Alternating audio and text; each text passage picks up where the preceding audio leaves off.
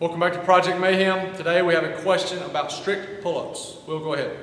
All right, this question comes from @LoganKine on Twitter. CF Project Mayhem, I have trouble with strict pull-ups. What can I do besides using bands and negative pull-ups? Thanks. Love your vids. Awesome. Wonderful, beautiful assistant today, my wife, Jackie Cox.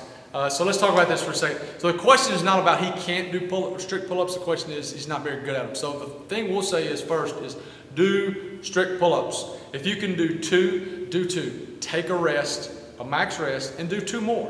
Okay, that's the first thing.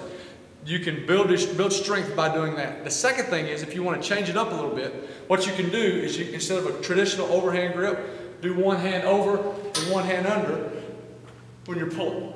One hand over and one hand under is good. And also there's a Armstrong pull-up program out there, Will, that's very, very good for just building strict pull-ups, and it's got different domains and how many you do here and how much rest you take.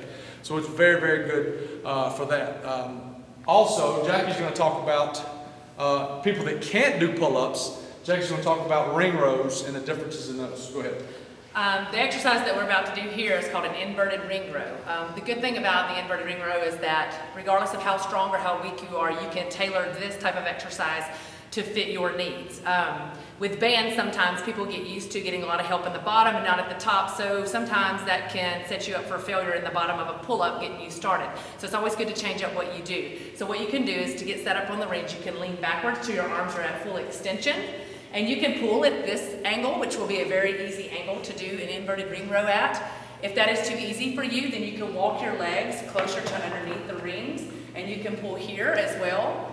Okay, if that is still too easy, you can continue to walk yourself to a more difficult position in which you're below the rings, pulling strict. Make sure that you're not using your hips to pull yourself up, but you're keeping your butt tight, your abs tight, and you're pulling strictly to the rings. If that is still too easy, you can take a box out in front of your feet and place them on top there and get completely horizontal to the ground, and then you can pull directly straight up, and that should help also with strict pull-ups.